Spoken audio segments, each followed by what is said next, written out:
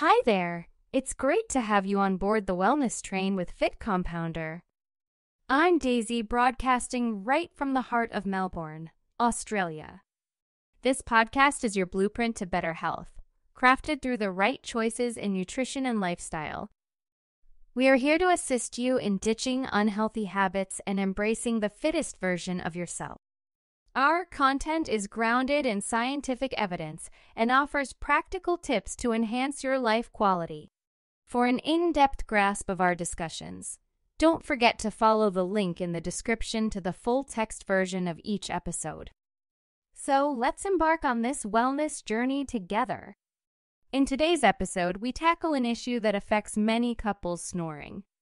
Seemingly harmless, snoring can pose significant health risks and relationship challenges.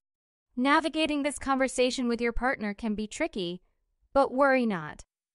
We're here to share practical strategies on how to manage your partner's snoring, boost your sleep quality, and revive your relationship harmony. Snoring can take a toll on both the snorer and their partner. It's not just a nighttime nuisance. It's a sleep quality disruptor that can trigger health issues and strain relationships. Both partners may end up losing sleep, causing issues like fatigue, concentration problems, and a weakened immune system. In extreme cases, snoring can even lead to couples sleeping apart, thereby affecting their emotional intimacy. Contrary to popular belief, snoring isn't a male-only problem. Both men and women can be affected, with factors such as age, weight, anatomy, hormonal changes, and lifestyle choices playing a role. So, what can be done to stop your partner's snoring?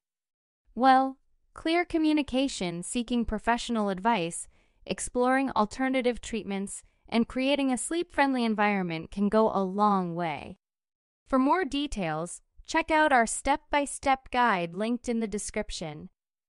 For those dealing with a snoring partner, remember you're not alone and there are ways to safeguard your sleep.